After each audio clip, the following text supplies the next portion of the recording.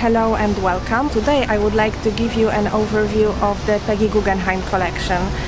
Peggy Guggenheim Collection is my favorite place here in Venice, and I try to go there as much as I can and as soon as I arrive in Venice, whenever I'm in Venice. I love it so much because it's a very magical place. It's a villa and a garden, and it used to be the place where Peggy Guggenheim used to live and also where she set up her modern art, contemporary art collection. Peggy Guggenheim was an American art collector and in fact the niece of Solomon Guggenheim, who founded the Guggenheim Museum in New York.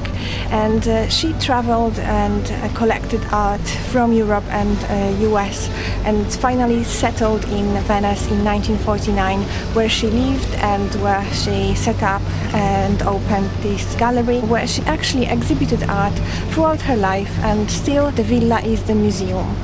It has got also a beautiful courtyard and a garden.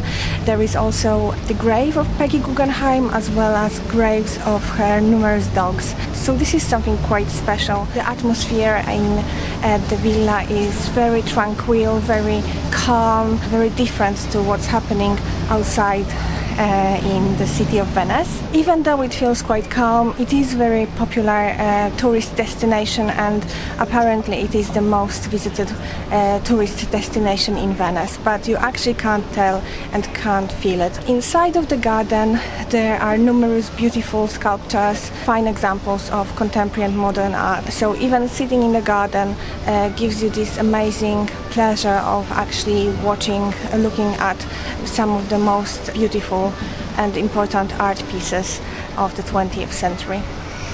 Thank you so much for watching. I hope you enjoyed it. Please subscribe to my channel if you haven't yet, and see you in the next video.